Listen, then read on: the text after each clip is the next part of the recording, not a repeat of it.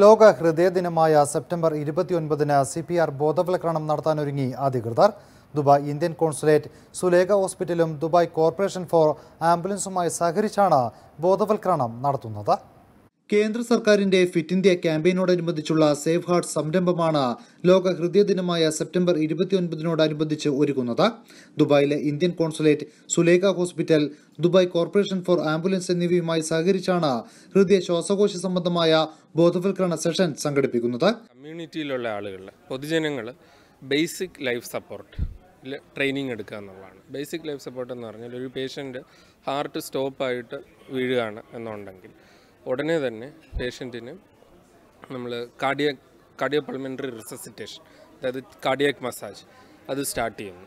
അത് സ്റ്റാർട്ട് ചെയ്ത് മിക്കവാറും ഈ മേജർ സ്ഥലങ്ങളിലെല്ലാം AED മെഷീൻ ഉണ്ടായിരിക്കും, അതായത് ഓട്ടോമാറ്റിക്കലി ഷോക്ക് കൊടുക്കാനുള്ള.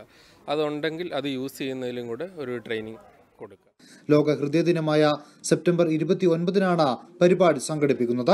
Indian consul general Vipul, DCAS CEO ഖലീഫ ഹസൻ അൽ ദറായി, സുലേഖ ഹോസ്പിറ്റൽ കോ chairperson സനൂപിയ Shams, doctor Mukul, doctor Nafeesa Ahmed എന്നിവർ ദുബായിൽ നടന്ന വാർത്താ സമ്മേളനത്തിൽ പങ്കെടുത്തു. കോൺസുലേറ്റ് നടത്തിവരുന്ന നിരവധി സാമൂഹിക പ്രസക്ത പരിപാടികളിൽ ഒന്നാണിതെന്ന് കോൺസുൽ ജനറൽ വിപുൽ അറിയിച്ചു. ഹൃദയാഘാതമുണ്ടാകുന്ന കേസുകളിൽ 50% പേരും മരിക്കുന്നത് CPR സൗകര്യം കൃത്യസമയത്ത് ലഭിക്കാത്തതുകൊണ്ടാണെന്ന് ഡോക്ടർ മുകുൾ വ്യക്തമാക്കി. Dubai smart government, Dubai police, Dubai customs, saint Mary's church തുടങ്ങി വിവിധ സ്ഥാപനങ്ങളും സംഘടനകളും വ്യക്തികളുമായി സഹകരിച്ച 5000-ലധികം CPR ക്ലാസുകൾ DCAS ഇതിനോടകം നിർവഹിച്ചെന്നും ഖലീഫ ഹസൻ അൽ ദറായി അറിയിച്ചു. NTV Dubai. ജനങ്ങൾക്കൊപ്പം, വാർത്തയ്ക്കൊപ്പം, നന്മയോടൊപ്പം.